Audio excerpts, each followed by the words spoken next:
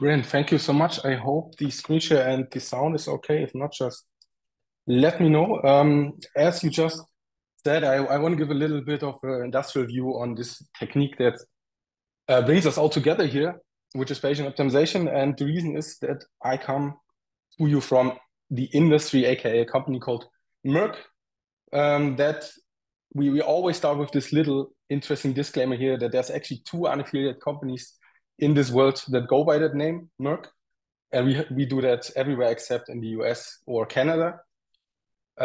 If you are from the US or Canada, you might know us more under other names. For instance, EMD Electronics, EMD Serono, Millipo Sigma, or just in general, EMD Group.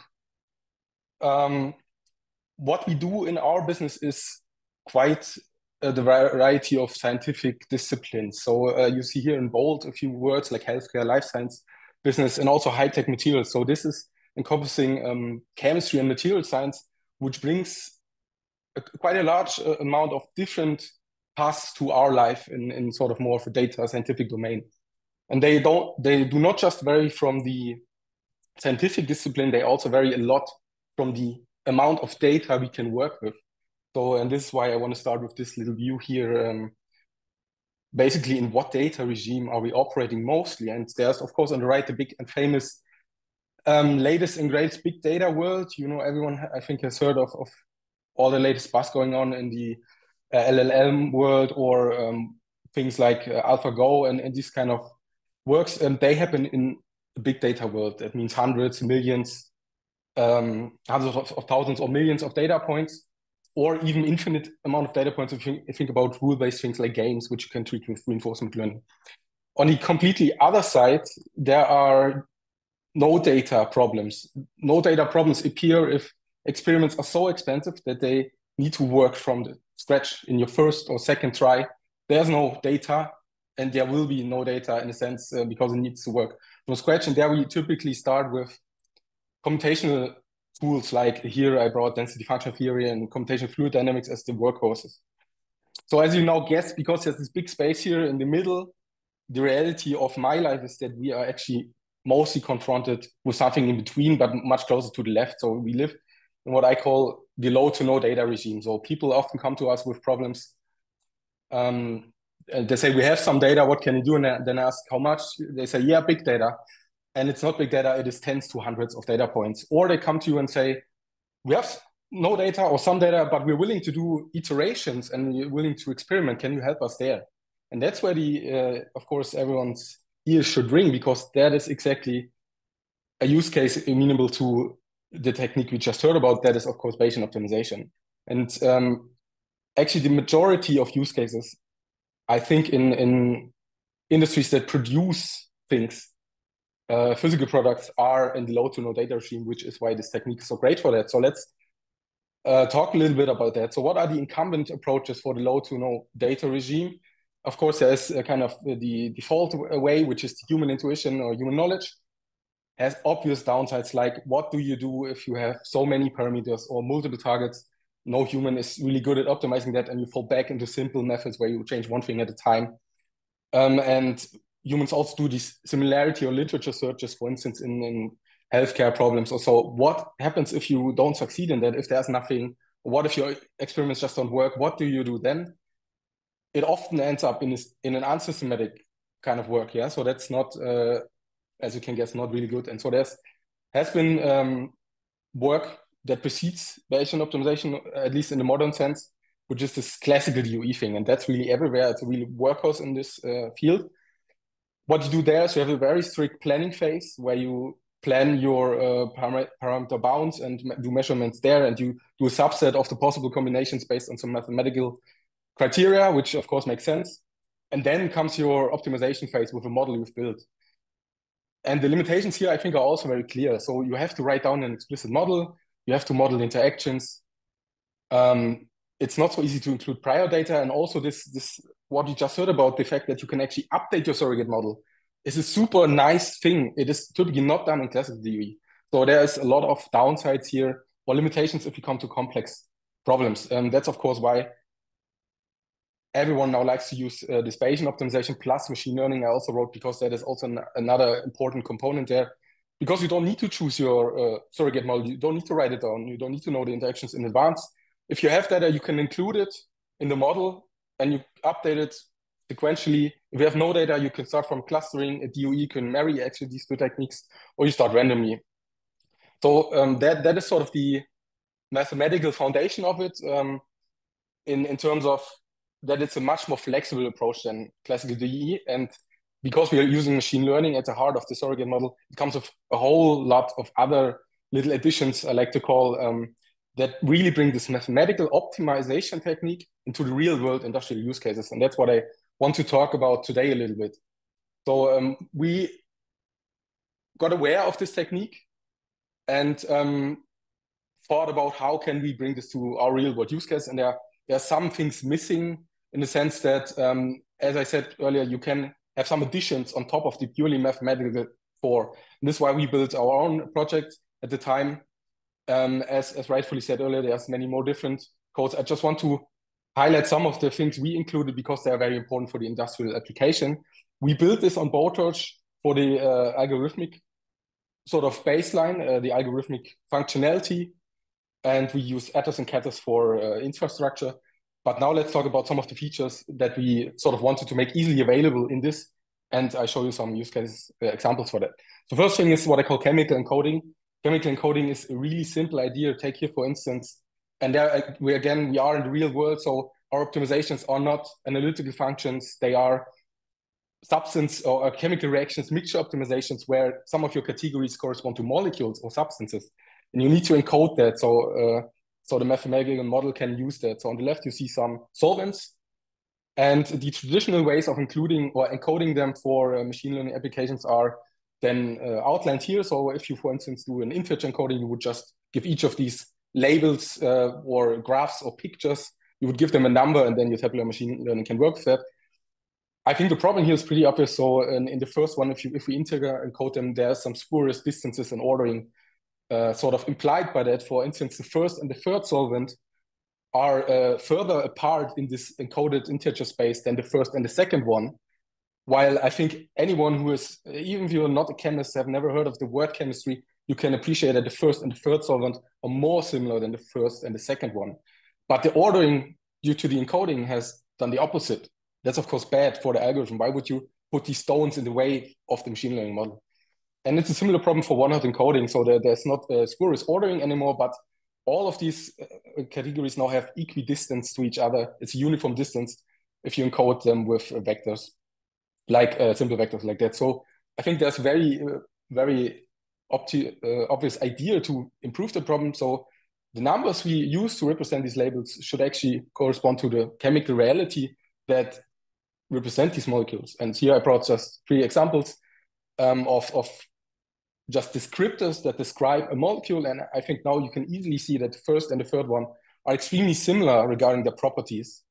So that is exactly what we want. We want the algorithm, we want to give the algorithm the ability to understand similar labels and not impose distances in the encoding. And so that's what this does. And we have some features where you can do these things with very few clicks. There's, of course, many representations. I'm not going to go into detail here. But for instance, the ARTIKIT, a very common cheminformatics representation, is useful there. So here, a quick example on what this can achieve in practice now.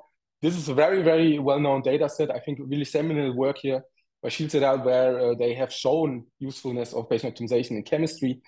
The nice thing about this data set is this is a reaction that happens all the time in industry, a reaction type, I should rather say.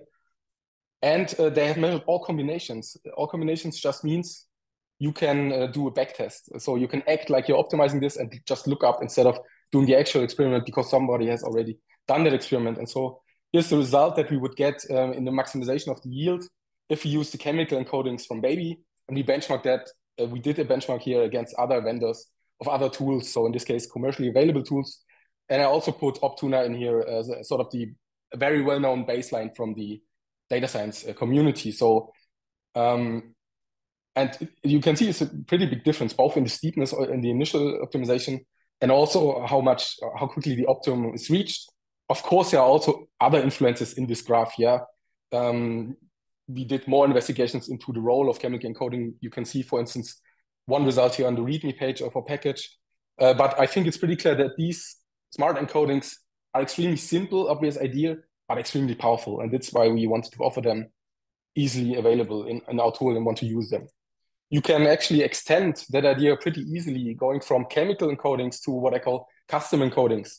So what if you actually have other problems that are not small molecules, parameters that correspond to small molecules, like for instance, a polymer. Polymer is not really, I mean, you could technically do it, but it doesn't make sense to calculate these small molecule descriptors for polymers. So you should use other values to represent them. For instance, one big thing for polymers is the glass transition temperature, which you could still simply measure for your polymers and then use them as encoding. Or on the right, I brought you another example, postcodes. It's not the molecular chemistry world, but here postcodes in the UK, for instance, are not ordinal. They even contain letters. So those are labels, and they're not easily ordered according to what is their content. So one smart encoding could be to encode them with latitude and longitude. So the algorithm is able to understand literally the spatial distance between those centers of the postcode, which in turn could correlate with the target, which in turn could be useful in optimizing. So this general idea, we call it custom encoding, and there's another big important aspect. When you work in industry, you have lots of really well-trained and knowledgeable domain experts, but rightfully they are also skeptical of these typically black box methods, or at least they see it like that. With a thing like custom encoding, you can actually enable them. You can tell them, you can actually contribute here to this modeling process by telling us the right encodings. So the smart encodings for your antibodies, for your polymers, they can actually work together here with the model. And I think the results can be, they can improve the result, and they have a role in this whole black box process, which is a great thing to foster the adoption. So I want to highlight one last feature. We call that transfer learning. What it means is typically Bayesian optimization campaigns are separate to each other. But for instance, think about chemical reactor optimization of, for instance, a Suzuki coupling.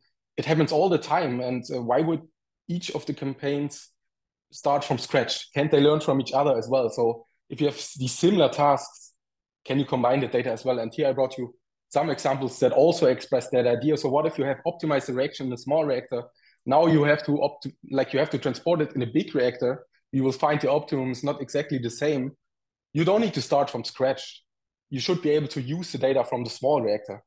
And that's a very similar idea in site transfer. I have a complex procedure that has to move from Germany to Brazil, or if the vendor changes of a complex material, you find it's not working anymore. We need to optimize again, but you want to use the data from the previous task, which was the old supplier.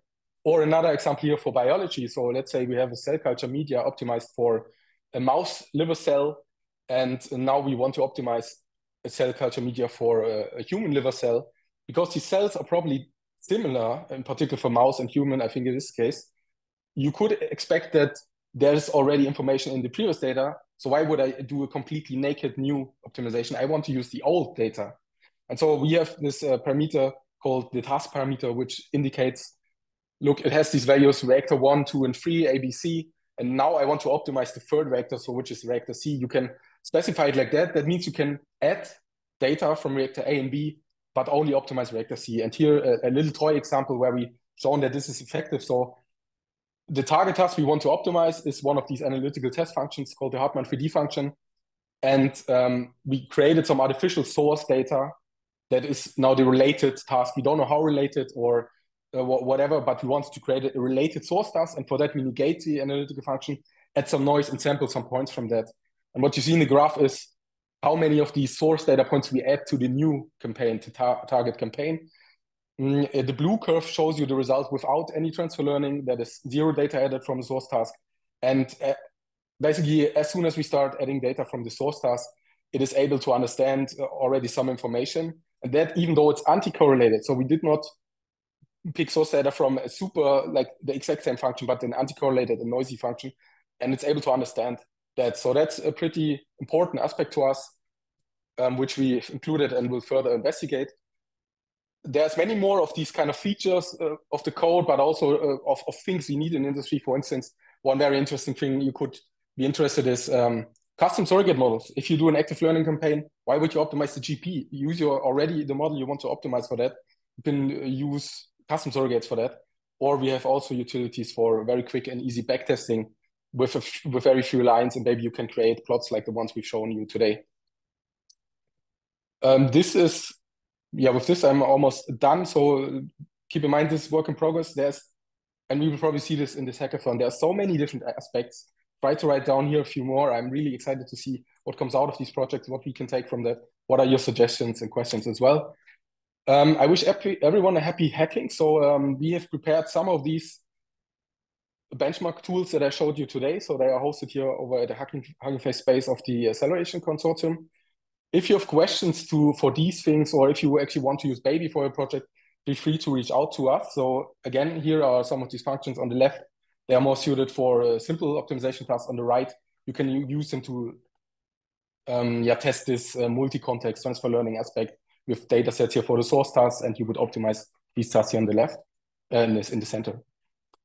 With that, I'm just left to thank collaborators and coworkers. So in particular, Adrian and Alexander, they are also here in the space. Feel free to chat to them and ask us any questions. They've been involved with everything we've seen in the slide. And then also thanks for our supporters, and in particular also, of course, to Sterling for organizing the event. Thank you very much.